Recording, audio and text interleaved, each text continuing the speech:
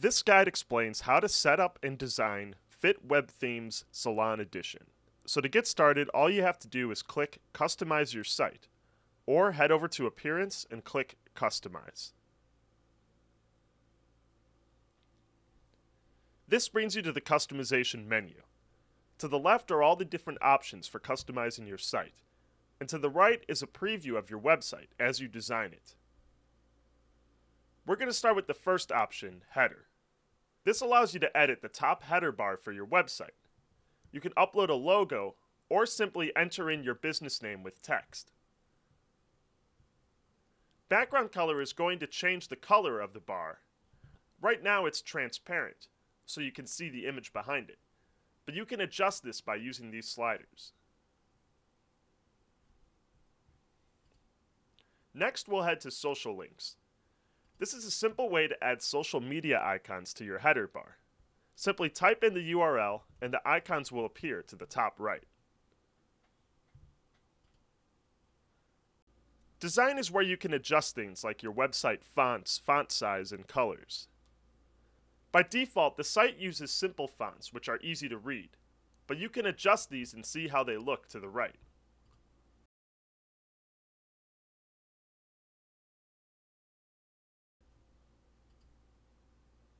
Next, click Section Order. This is where you can adjust the various sections that make up your home page. For example, if I want to remove this About section, I can simply click on the eyeball and it'll go away. Or if I want to move it around, I can simply drag and drop to rearrange it. For now, I'm going to leave it where it's at. Now we're going to edit each of these sections one by one. Head back and click Section Hero. The hero is the top part of your website, which features a banner image, text, and 2 buttons. You can see we've provided 3 different images you can choose from, or you can upload your own just by clicking here.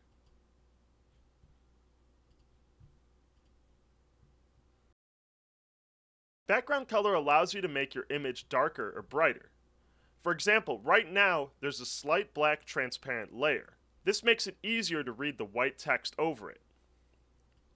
As you can see, removing it makes it a little harder to read.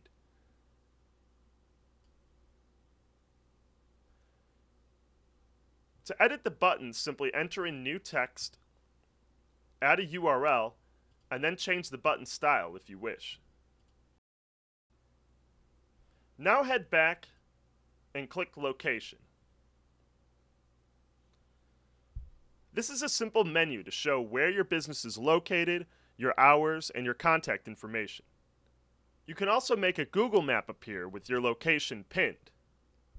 To do this, all you have to do is follow this link to get an API key. It just takes a few seconds.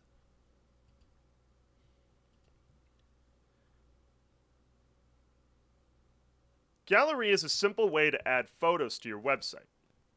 Simply click Add Image and drag to upload your images.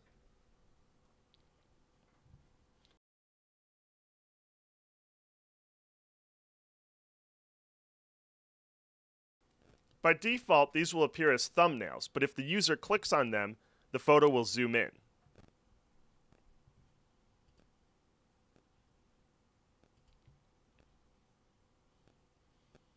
You can write your bio, list your services, add a price sheet, really whatever information you need to add. Remember, you can also add additional information on a separate page, so I would avoid making this section too lengthy. If you're a MailChimp user, email capture is a simple way to add an email sign-up form to your website. Simply add your API key and your list ID.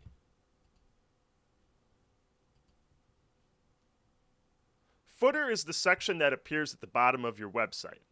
It's a place to add website credits, links, or any additional information you need. You can also add up to 6 accolades, which are icons for awards, certifications, or press links that your business has earned. For example, if there was an article about your business in the newspaper, You can add an icon for that newspaper and then link to the article. Last but not least, navigation menu is where you edit the main navigation menu at the top of your website. Right now, you only have your home page, but once you design other pages like About or Contact, you'll want to make sure that these are being linked here. Once you're done setting everything up, head to the top and click Save Draft. Then you can exit the customization menu by clicking on this X. You can always come back to keep editing.